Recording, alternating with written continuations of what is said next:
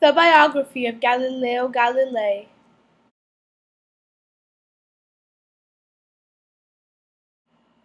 Over 500 years ago, after the horrible Dark Ages, in the city of Pisa, Italy, in the 15th February of 1564, an Italian physicist, mathematician, astronomer, who is arguably the father of modern science, was born.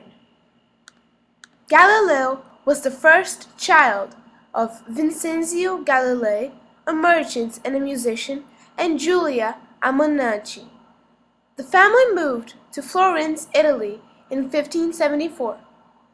That year, Galileo started his formal education in the nearby monastery of Vallombrosa.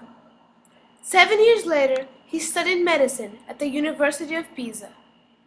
In 1583, Galileo developed new interests and began his studies in mathematics and physics, which ended his medical studies. In Pisa, at that time, there was only one notable science teacher, who taught the ideas of Aristotle to him. Galilei didn't stay in the boundaries of theory, but experienced everything he learned academically. Because of financial difficulties, Galileo had to leave the University of Pisa in 1585 before earning his degree. Back in Florence, Galileo searched for a teaching position and continued to study mathematics and physics. He published two works that made his name well known. One was The Little Balance, and the other was a study of the center of gravity of various solids. After some ideas, he became a professor in the University of Pisa, but was hated by many people because he criticized Aristotle's teachings. To prove the incorrectness of Aristotle's theories, he did an experiment in the Leaning Tower of Pisa.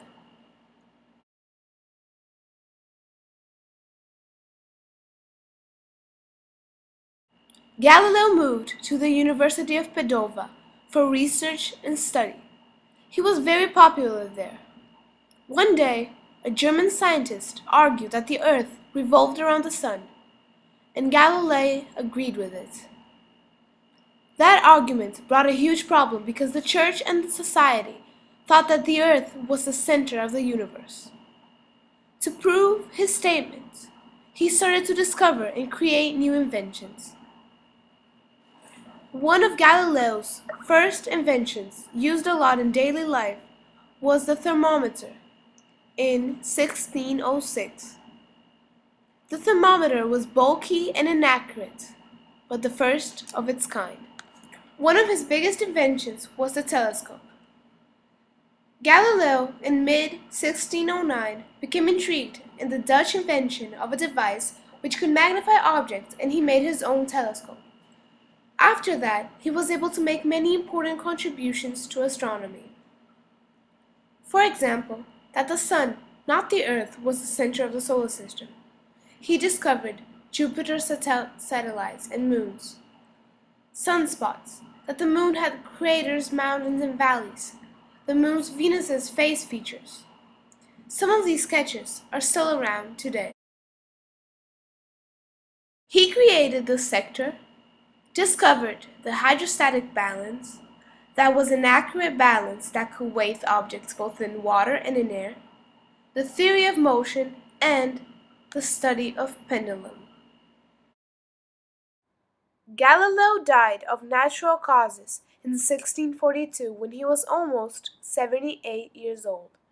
He was already suffering ill health, having been blind for several years and also having a hernia.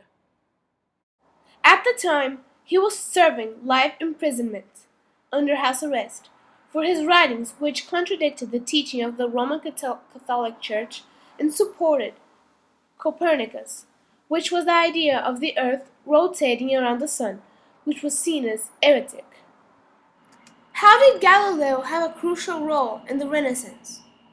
Well, not only because he helped to break the grip that the Church held over the common people, but because Galileo's work represented such a leap forward in the 1,200 years of limited science advancements.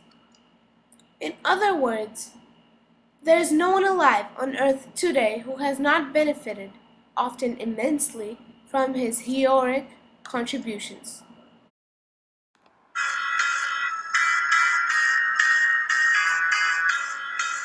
I throw my telescope in the air sometimes, singing, "Hey, oh, I'm Galileo."